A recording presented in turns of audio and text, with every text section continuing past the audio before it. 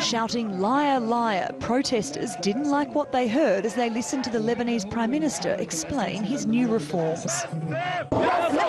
We're not leaving the streets. We don't believe even a quarter of what he's saying. The people are demanding the fall of the regime.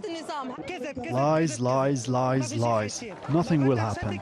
They have been ruling for a long time. If they wanted to do something, they would have done it. Under pressure to calm public anger, the Prime Minister and his cabinet approved the package of reforms on Monday.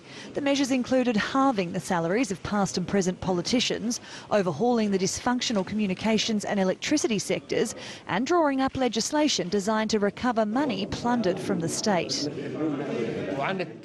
These decisions are not designed as a trade-off. They're not asking you to stop protesting or expressing anger.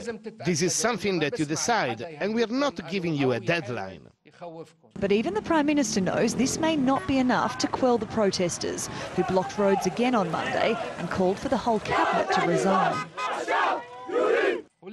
You have to know your voice is being heard, and if early elections are something you want in order to make sure that your voice is being heard, then me, Saad Hariri, will personally support you in this.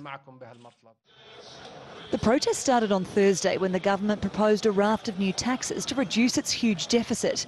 Now demonstrators have turned their focus to wider grievances with the government, including corruption and economic mismanagement. So far, the protests have been largely calm with a party atmosphere, but they're the largest demonstration since the 2005 Cedar Revolution protests against the Syrian occupation of Lebanon. Those on the streets have rejected comparisons to the Arab Spring demonstrations, but the government knows unless it can restore calm, its days in power may be limited. Sarah Morris, TRT World.